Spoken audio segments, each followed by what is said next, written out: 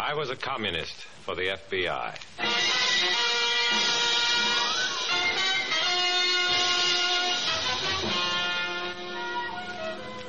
Starring Dana Andrews in an exciting tale of danger and espionage. I was a communist for the FBI.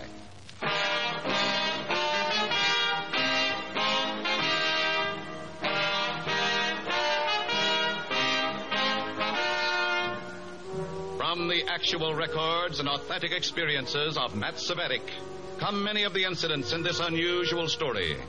Here is our star, Dana Andrews, as Matt Savetic, who for 9 fantastic years lived as a communist for the FBI. In all these fantastic years, fear was my worst enemy.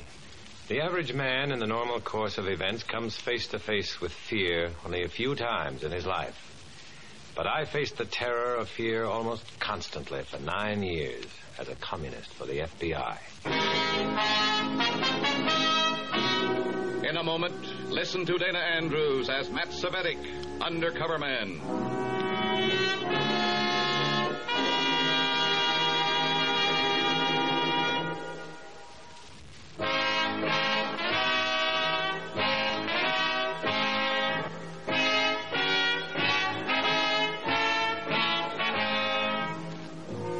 Here is Dana Andrews as Matt Savetic, undercover man. This story from the confidential file is marked The American Kremlin.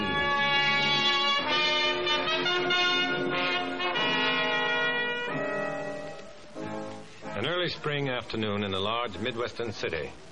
The sun has found its way through the haze that shrouds the downtown business section and is drying the remnants of a morning shower. I decide to walk from my rooming house to the meeting at party headquarters, an unobtrusive address on an undistinguished side street. Yeah, mister? No, thanks, Cabby. I'll walk. I think you better ride, mister.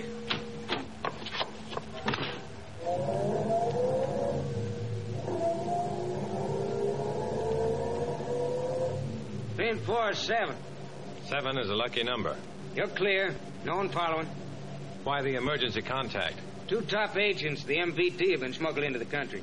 Their job to close any loopholes in party machinery. Who are they? We don't know who they are, what they look like. But so far they've been efficient. Too efficient. 2 of our New York contacts disappeared. There's a chance these agents are here right now. You see them, we want them. Now don't waste any time calling your contact. Anything to report? No. Okay, you can let me out.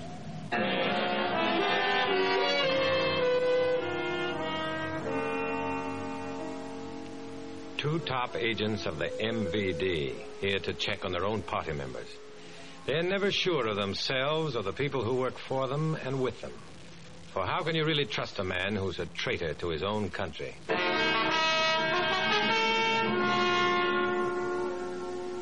It's still rather early for my meeting, but there before me is the party headquarters. Outwardly, it resembles some of the other faded and forlorn buildings on the street. But there, the resemblance ends. For this building is the nerve center of the entire communist network in this section of the country. This is the American Kremlin.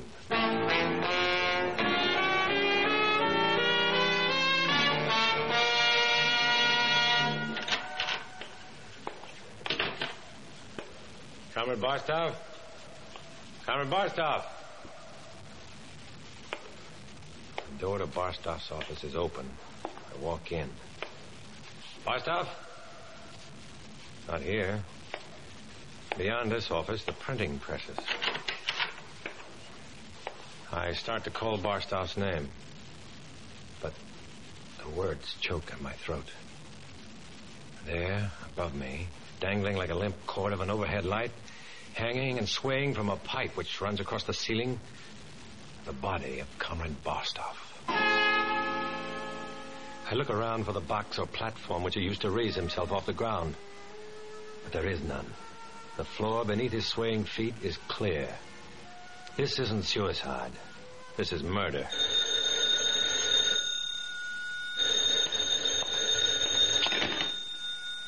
Hello? Yes? Is it done? Yes.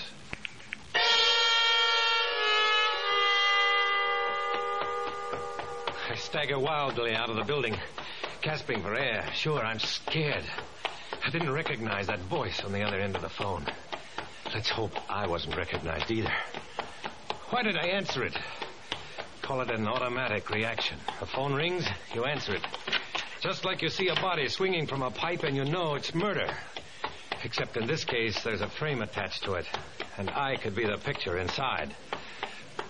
I can't understand why the building is empty. The presses should be rolling a symphony of inky lies, and some of my beloved comrades should be at the door. Of course. This is Sunday, and even a communist sometimes takes advantage of a decadent bourgeois custom, like not working. I walk around the block, and then I spot Comrade Kober, a local party leader, entering the building I just left, the American Kremlin.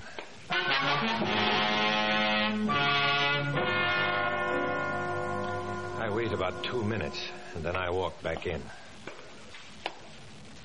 Who is there? Well, it's me, Comrade Svedik. Quickly, lock the door and come back here.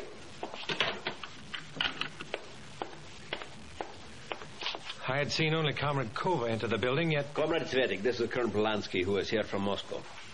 It is my privilege. Open the door to the press room, Comrade Kover, so that Comrade Svedik may also see. Barstow? Who did...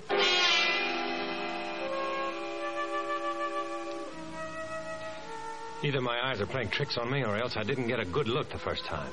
For there, under the swaying feet of Comrade Barstow, is a box. Yes, Comrade Svedik. Barstow realized that any weakness in our party structure is dangerous to the entire cause. You may close the door, Comrade Kover. Comrade Svedik, Colonel Polanski has asked me to recommend a man to take Barstow's place. I have recommended you. I'm here to serve.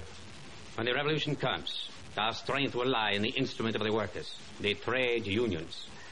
Your first assignment, Comrade Svedik, is the Shipbuilders' Union in the Brooklyn Navy Yard. There's a train which leaves in exactly 40 minutes. You will be on it. Your contact is the waitress in the King Street Diner. Her name, Millicent Johnson. Comrade Kover here will give you specific instructions. About Barstow. You have seen nothing?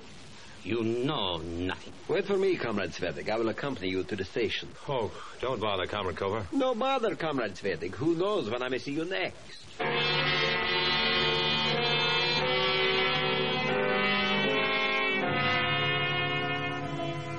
He helps me pack. He helps me find a cab. He's too much of a help. He is right with me as we enter the railroad station. I buy a ticket, look at the clock. There's less than 10 minutes to train time. 10 minutes in which I should get to a phone and tell the FBI that one of the two MVD agents is right here.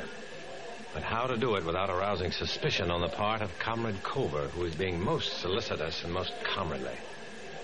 Comrade Kover, will you watch my bag while I wash my hands? Sure, go ahead.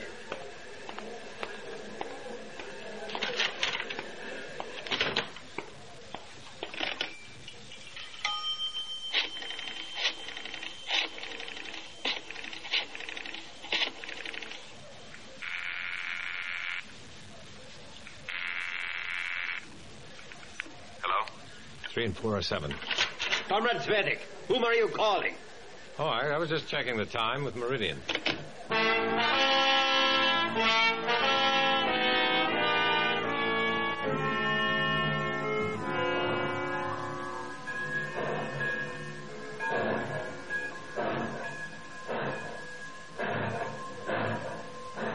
The last thing I see as the train picks up momentum and speeds out of the station is Comrade Kover standing on the platform and smiling goodbye. I've been cornered, boxed and shipped. 8 hours before the train arrives in New York. 8 hours before I can get to a phone, contact the FBI, and tell them the MVD agents have arrived. 8 hours in which Colonel Polanski and the hatchet woman on the phone could be in Dallas, Chicago, Los Angeles. You pick the spot.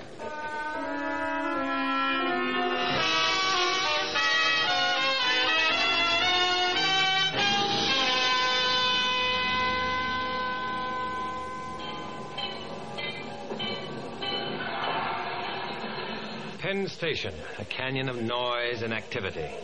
I disregard the porter with the outstretched hand waiting to take my bag and head for a telephone booth. I call home to my FBI contact and reverse the charges. Hello? What are you doing in New York? I'm on my way to the Brooklyn Navy Yard, replacing a local comrade who was killed. Details? August Barstow, party courier. Murder made to look like suicide. The body was still hanging in the press room when I left 8 hours ago.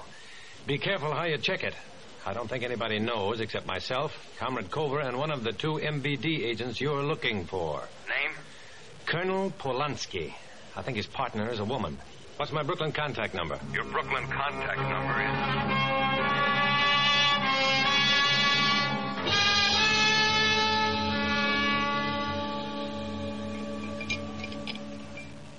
What'll it be, mister? Hello, Millicent. Hello yourself. Brooklyn isn't near Pittsburgh. Pittsburgh isn't near Brooklyn. We've been expecting you. The meeting starts in 30 minutes. I finish here in 10. I'll get you a cup of coffee while you're waiting for me. What about a place to sleep?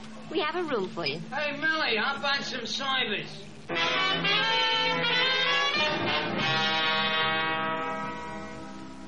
Brooklyn headquarters is an innocuous 3-story brownstone, a couple of blocks from the waterfront. A converted rooming house which boards all the local agents. I'll be under constant surveillance here. Is this by design or accident? Oh, Comrade Millicent. Come in. And this is... Comrade Svetic from out of town. How do you do? How do you do? Where is Comrade Ocken? She's due here any minute. She, Comrade Smith? Yes, Comrade Hedwig Ocken, one of our most brilliant party members. Direct from the Stalin Institute. Are you discussing me? Ah, Comrade Ocken.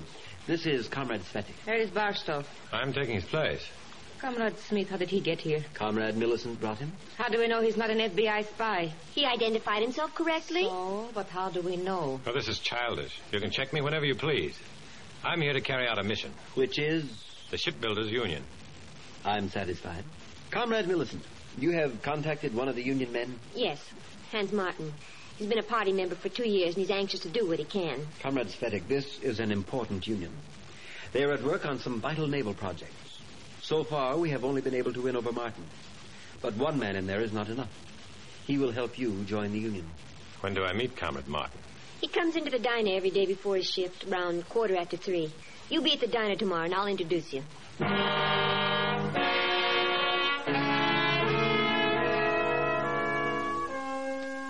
There are other items on the agenda, so I just sit back and listen. I listen and look and catalog their faces. What is the connection between Hedwig Ocken and Comrade Barstow? Was she the voice on the phone? There being no further business to discuss, the meeting is adjourned. Comrade Svetic, may I speak with you alone? What about? Alone. Come into the hall.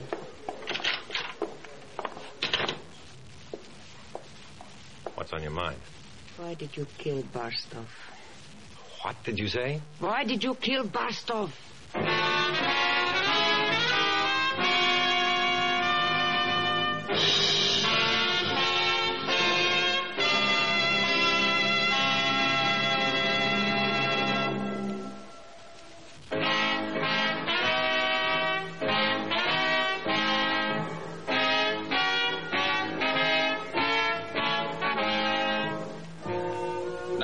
To Dana Andrews, starring as Matt Savetic in I Was a Communist for the FBI, and the second act of our story.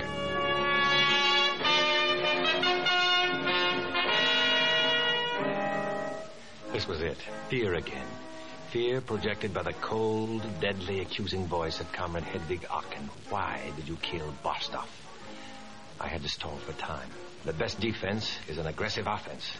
I grabbed her arm and replied, "What did you say?" Why did you kill Barstow? Let go of my arm. You're hurting me. Come on. Let go. Let go. What is the meaning of this? Come on, Comrade Ocken. Repeat what you just asked me. You fool. I said repeat what you asked me. I will hear it from you, Comrade Svetic. She asked me why I killed Barstow. Comrade Ocken, you place yourself in a very bad position with such a question. How many times have you seen Comrade Barstow? And under what circumstances? Was there a romantic attachment Comrade between you? Smith, you exceed yourself. Comrade Smith, Perhaps Comrade Okin's suspicions might be alleviated by a long-distance phone call. And you might ask Comrade Cover why Colonel Polanski recommended me. Colonel Polanski? Comrade Smith, I wish to withdraw my charge against Comrade Zeti. Good night.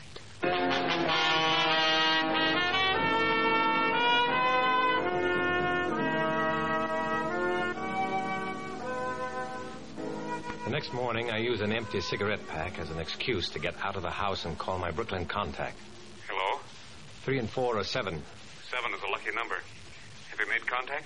I'm living at local headquarters. Nothing to report as yet. Did you hear from out west? Party headquarters had a visit from the local building inspector, but everything was in order. Did they find Barstow's body? No. Was Barstow an FBI contact? No. Okay, if he were, you wouldn't tell me. Any other contact besides you? The shoeshine man outside the King Street subway station. Tell him you prefer a red polish. A deep red polish.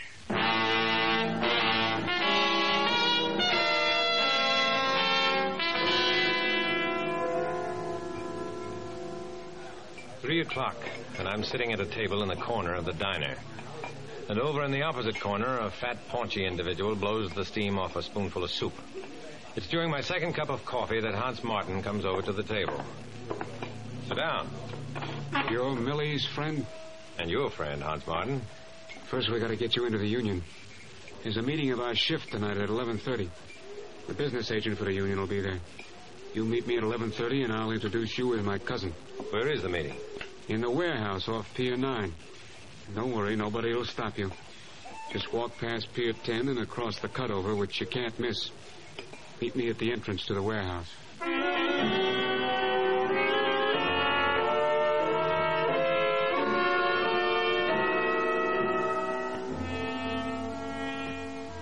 I walk out of the diner with Hans Martin. Walk him partway back to the pier. As we pass the King Street subway station, I say goodbye to him. Shine, mister?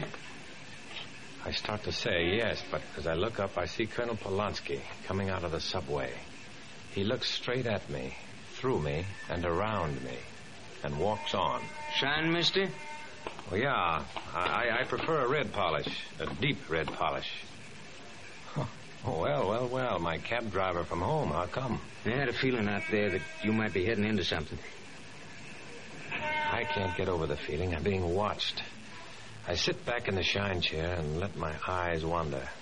Sure enough, across the street is a fat man who had been blowing steam from his soup spoon in the diner. Anything to report? Colonel Polanski. What about him? Can't talk. Being watched. Well, there you are, sir. Got the soup, please.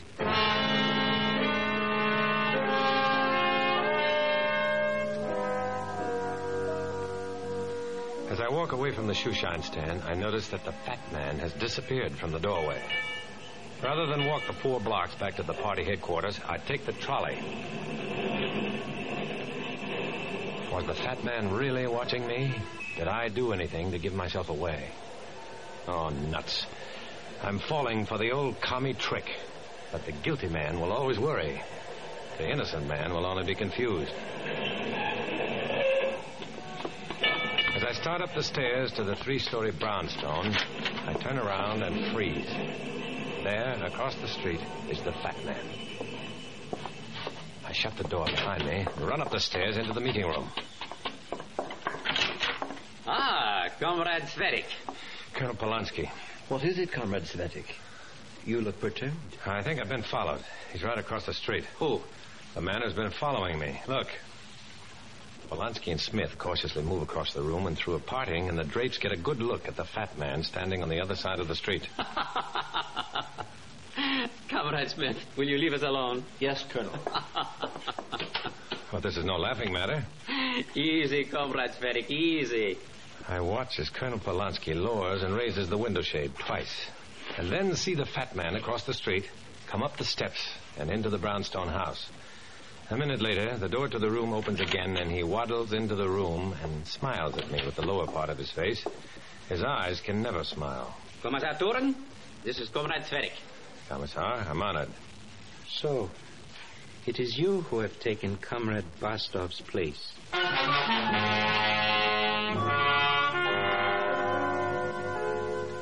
This is the other member of the 2-man team from the MVD. This is the voice on the telephone. I watched you handle your contact in the diner, and I'm very pleased to know that we have such workers in the party. Good. Comrade Zvedek, what have you arranged? I'm to meet Hans Martin on the pier tonight at 11:30. He's introducing me as his cousin to the business agent of the union. I should have no trouble. My dear comrade, but the test of a good agent is to always be prepared for trouble. Colonel Polanski will accompany you. In the meantime, I suggest you get some sleep. You look tired.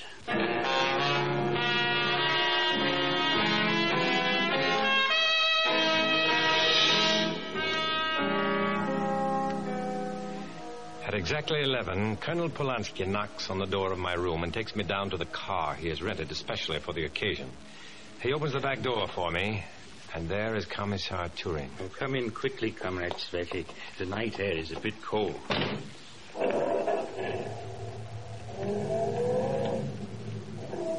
Comrade Svetik, you wonder why a commissar and a colonel should accompany you on such a routine matter. My duty is not to wonder, just to obey. Very convincing, Comrade Svetik. You should not have run out of the building where you found Bastov's body after you spoke to me on the phone. Oh, yes, do not look startled. It was you. And you should not have entered the building a second time and acted as if it were the first time you had seen the body of Comrade Bastov. And finally, you should not have called the FBI. This is some sort of joke. I don't get it. Oh, come now, Comrade Svetik. Spy, traitor, fascist tool of the FBI. Let us put an end to pretenses. If, as you say, I am an agent for the FBI, why do you accompany me to my meeting with Hans Martin? Why don't you just kill me now? You have an appointment with him. If you do not appear, he will ask questions. Commissar, we are approaching Pier 10. Turn your lights off. Why was Comrade Barstov killed? Let us say he served the cause. Served the cause? Yes. To trap any traitors in our ranks. And we did trap you, didn't we? I shall put it all in my report tomorrow. Moscow will be pleased. Bear in mind that Colonel Polanski and I are both armed. Now we shall get out and keep our date with Hans Martin.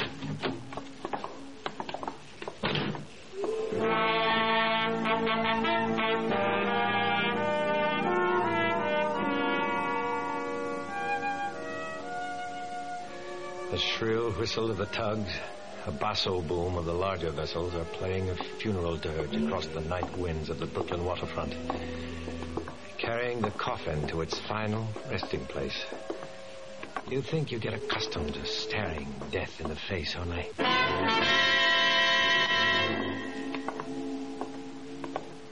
Where's that light coming from? Drop your guns. An FBI trap. This is my cue. I make a dive for shelter behind some piling. I miss my target. Find myself choking. The water drags me down, choking, gasping, fighting my way up. I break for air, and I hear the barking of guns punctuating the stillness of the night. There's an eerie quiet, and then... Betty! Betty, are you all right? Just a little wet, that's all. Here, grab this rope and I'll pull you out. Thanks.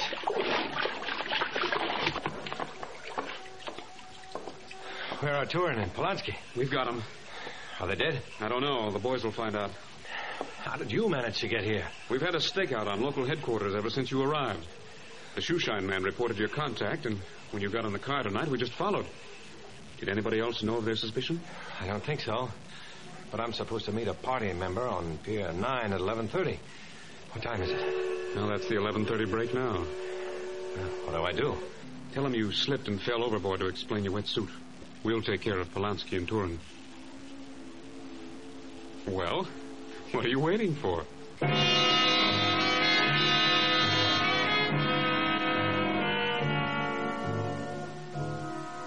As I make my way to Pier 9, the calm of the waterfront is as before. As if those gunshots had never been. As if Polanski and Turin had never been. But there will always be more Polanskis and more Turins. For this fight I'm in is a lonely fight. An undercover man who must forsake his friends and family for the false friendship of the comrades in the party. I must continue this fight alone. as I walk alone.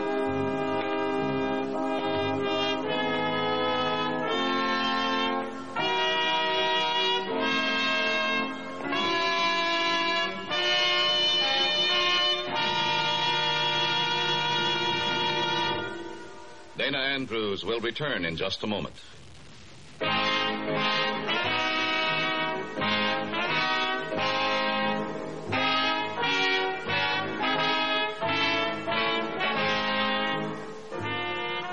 This is Dana Andrews with the word about the story you've just heard.